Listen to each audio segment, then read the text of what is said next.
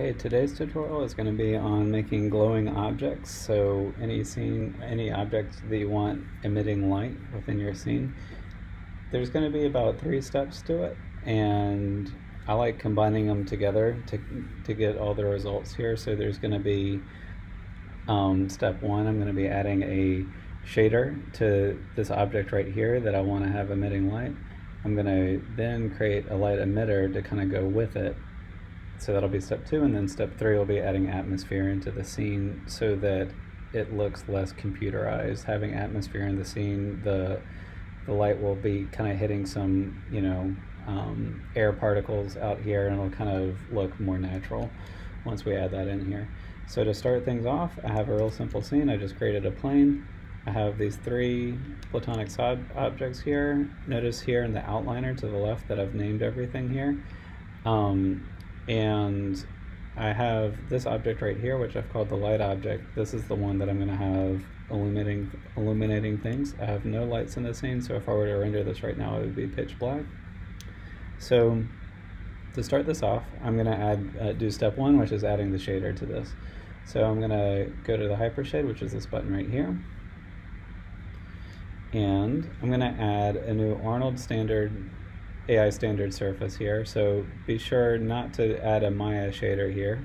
It's really important that you add an Arnold shader and then go down to AI standard surface right here, and I'm going to just go ahead and rename this. I'm going to right click, go down to rename right up here and call it light. So this is our shader right there, and I'm going to have this be like a bright fuchsia here. So I'll go ahead and change the base color, and I'm going to have it a very saturated color here. And additionally, and more importantly here, I'm going to go down to past transmission down to emission right here. It's going to emit light. So this is going to be the color in which it emits light, and then this is going to be the amount. The weight is the amount that it emits light. So I'm just going to click on color and bring it up to a similar color as I had for the base. And I'm just going to go ahead and pump this up to like 0.7 or so. And so now I need to assign this to the object. And so this is my light object right here. So I'm going to select it in object mode. Then in the hypershade right here on the light material, I'm going to right click and then assign material to selection. And I'll minimize this. Let's go ahead and just do a render, see where we are on this. So we have a render here, and you can see that the object's beginning to emit light right there. So that's kind of step 1, but if I were to try to do this all with this step, you see how it has that really hard edge going around it that looks really kind of computerized. That's not really ideal, I don't think. And so what I'm going to do here is move on to step 2, and there might be a little bit of a back and forth between step 1 and step 2 here as I fine tune it and get it looking as good as possible here. So for step 2, what I need to do is take the light object, and I'm just going to press Command and D to duplicate it right there. So I have light object, and then I have light object 1, which is the duplicate, and I'll call this light object emitter here. And so what I'm going to do is make sure it's selected, and I'm going to go up to Arnold lights, and then Arnold lights, and then mesh light. And what mesh light does is it takes whatever object that you have currently selected and it turns that into a light emitter. So I'll do mesh light, and you see it made a group out of it. So let me just go ahead and I'm going to hide by just pressing H. So right here with the initial light object, I'm just hiding it. So here you can see we have the light emitter here, and I can click on the group, and if I open the group by pressing the plus button, I can click on the emitter here, and here I get the attribute editor to change the settings of it. So if I go ahead and render having not changed any of the settings, let me just see where we are on this. You can see we're getting nothing here, and the reason for that is I need to boost the intensity a lot here. So let's try 10, see what we get. Okay, so this is starting to emit some light, but it's a white light. And so I'm going to change the color to match the color of our object here. So you can kind of see why I'm doing both steps, right? I have the emitter, and then I have the shader that's emitting some light. But if I were to, in step one, have the shader emitting all of the light, it would just blow out and turn into this white geometric object that looks kind of weird here. Remember here, so sorry for the digression there. So remember here we're under the light object emitter, right, where I went to Arnold Lights and I made a mesh light right there. So we're under that properties editor. And if I drag the intensity up, it maxes out at 10, but I can just go in here and I can type in any number I want. So I can have it emitting up to, you know, any old number I want here. So I'm going to punch it up to 120 here. And that's a little more of the speed I want. I might even go further and take it up to 175 or so. And so here, what I'm going to do is I'm going to turn on the visibility of the original object. And so we can kind of start to see that now, and we're going to try to do a balancing X between these. Additionally, something else I want to do is I'm going to select the light object emitter, and then I'm going to hold Command on my keyboard and then select the light object to select them both.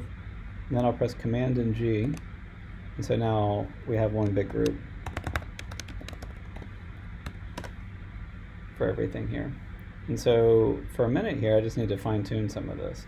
So with the light object, I might select that again, click on my hypershade, and select this, and maybe I can play with bringing the intensity of the emitter on that on too, and I'm trying to kind of find a balance between these two. I could also experiment with adding like subsurface to this to have it so that it's kind of showing through the object a little bit, or even playing with transmission a little bit, to get some different kind of parameters on this thing, but I'm not going to dive too much into that right now. Just remember you can kind of change the properties of this object further. You don't have to stop simply at emission there. So that's step 1 and 2, but you can still see here we have this really geometric hard line right there that doesn't look very naturalistic. Looks very computerized right there. And so what I need to do now is I need to add some atmosphere into the scene. So step 3 is kind of adding some atmosphere into the environment so that the light can kind of catch the atmosphere around the edges and have a more realistic look. So there's a few ways to add atmosphere, and I have another tutorial that goes deep into atmosphere here. If you look under the playlist. But if we add atmosphere, we want to go to render settings, which is this button right here. We're going to go to the Arnold render and then go down to environment. So render settings, go to the Arnold render, go down to environment, and right here we have atmosphere, and then we have this checkerboard right here. And if we click on the checkerboard, we have 3 options. We're going to use AI atmosphere volume, so the first option for this lesson here, but the AI fog can be useful too. If you want to learn more about the AI fog, check the other tutorial there. So I'm going to do create atmosphere volume, and you can see in the attribute editor, I'll just go ahead and close this out because all we're doing here is just under atmosphere, just turning it on by clicking on the checkerboard and choosing the first option. And not much has happened, or not anything's happened. But you can see here that I have the AI atmosphere volume in my attribute editor.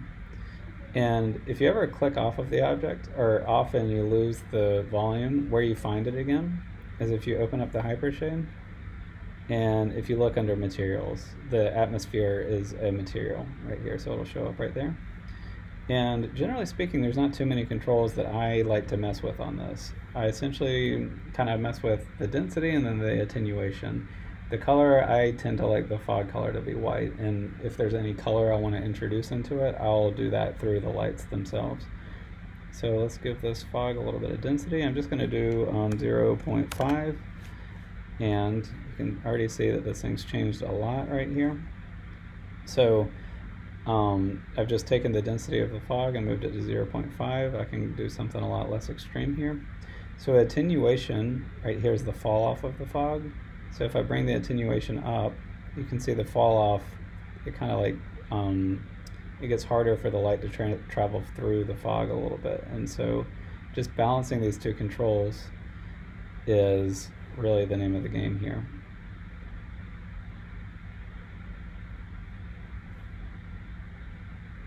And so this is basically how you do it here.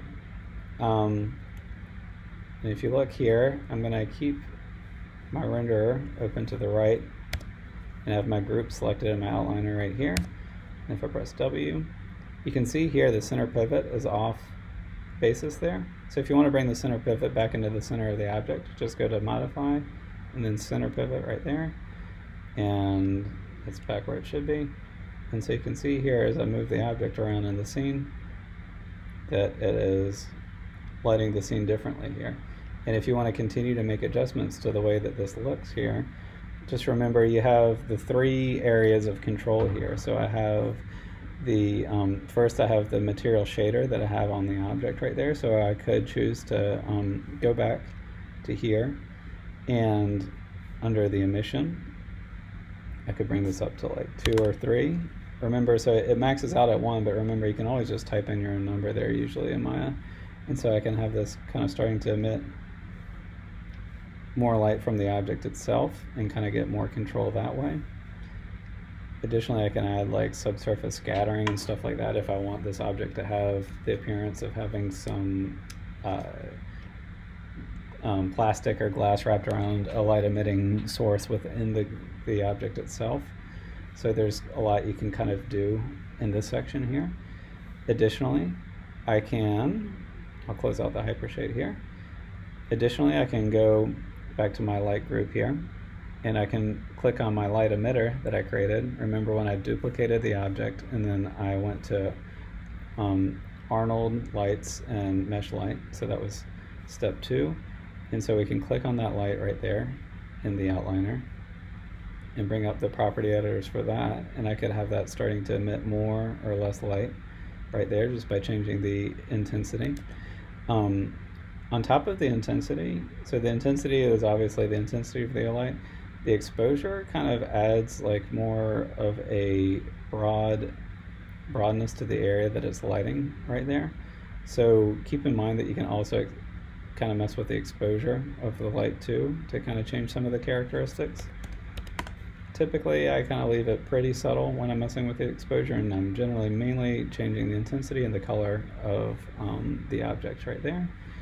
And then finally you can change the atmosphere here. So this has got this scene right here, even though I typed in a low number, has a pretty large amount of atmosphere in it, and I'm kind of doing that because I kind of like the stylized effect that it has.